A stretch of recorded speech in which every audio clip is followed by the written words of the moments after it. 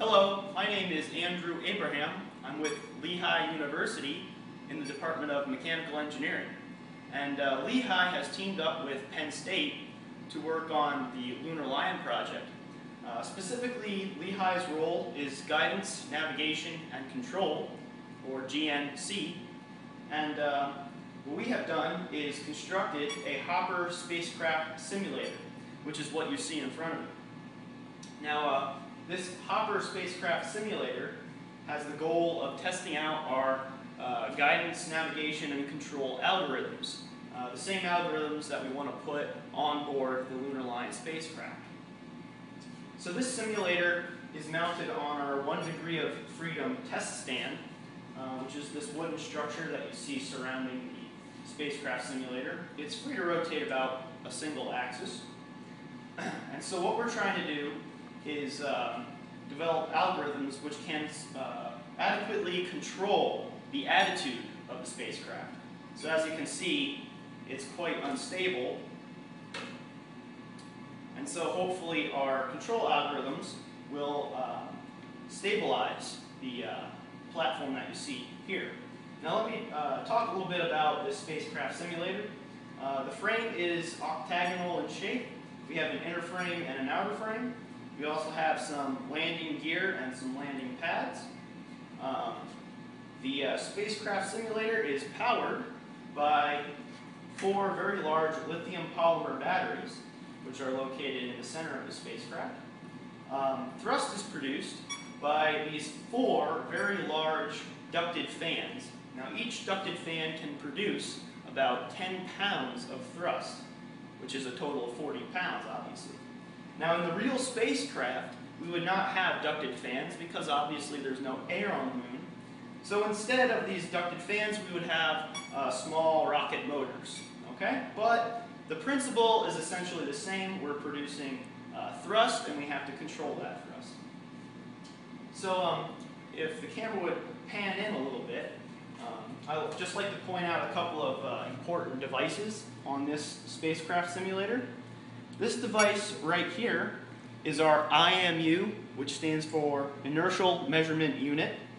And the IMU can sense accelerations and can sense rate of rotations about 3 independent axes. And with that information, we can actually determine the attitude of the spacecraft, or the direction that it's pointing. Okay?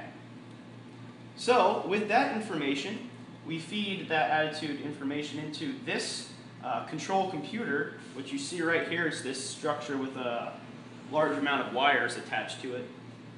That computer is an Arduino control board, a microcontroller. And we have programmed some guidance and navigation algorithms in there. Some simple PD controls right now. We'll work our way up to PID controls and then more advanced controls from there. But the basic idea is that the first thing we want to do is have this hopper control itself and be very horizontal. We don't want it to roll over unexpectedly. And so the way we do that is we control the amount of thrust on this engine and on this engine. So if the IMU detects the attitude of the spacecraft to be in this configuration where it's pitched down a little bit, the computer will command this engine to increase thrust and this one to decrease thrust, thereby creating a torque and restoring the Hopper spacecraft simulator to horizontal and level flight.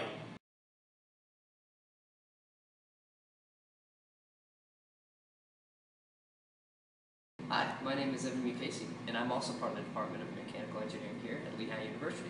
And I'd like to talk a little bit about these motors specifically. So, in order to control this spacecraft, we have to know precisely how these motors perform. And in order to do that, what we have built is a motor test stand. And so the point of this is to mount one of these motors on the test stand and give it an input signal from our computer.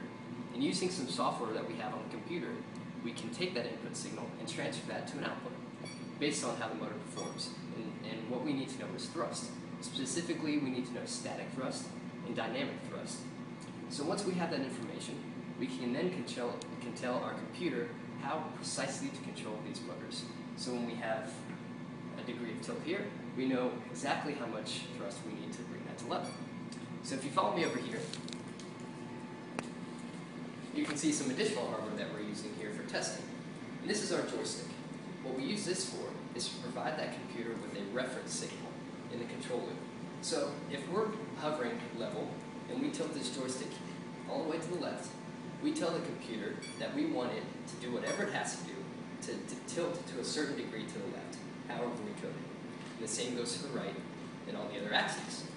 And this here is our throttle control. This tells the computer where we want our throttle. We can push that up and down to control that.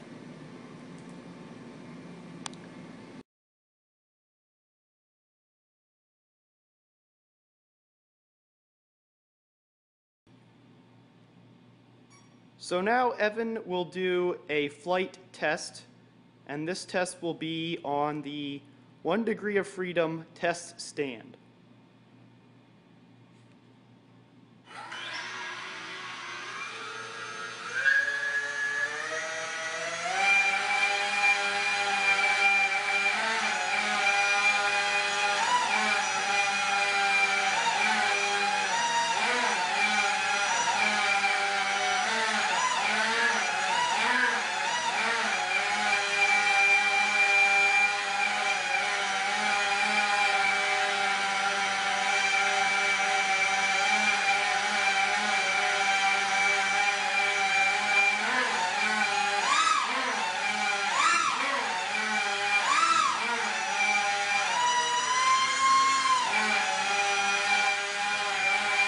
And so the computer is telling the hopper to go back to the correct orientation after Evan disturbs it with his hand.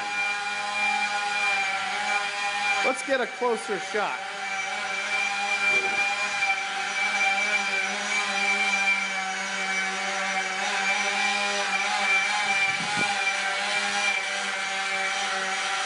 Disturb it. Disturb it. Here, just, no, pick it back up and give it a whack with your hand.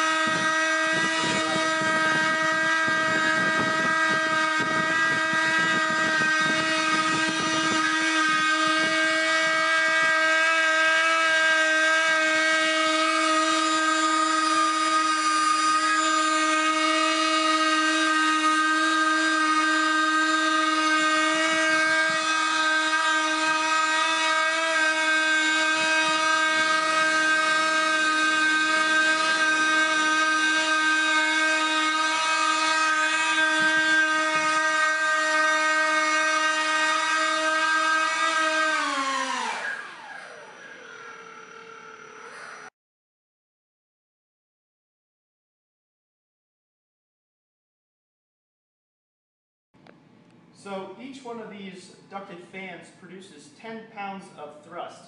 And what I want to do is just give you an idea of what that thrust kind of feels like. So here I have just a regular piece of paper.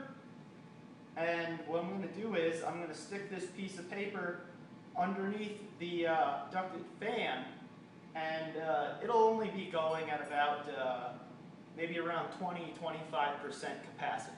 Okay?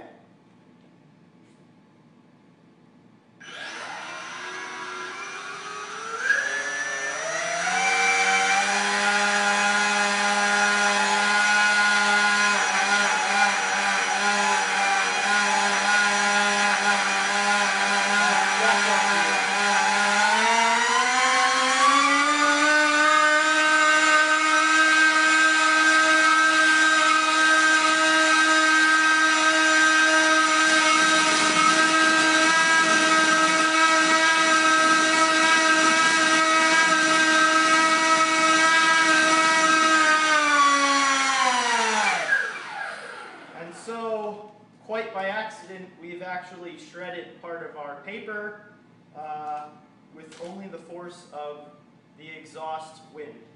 Thank you.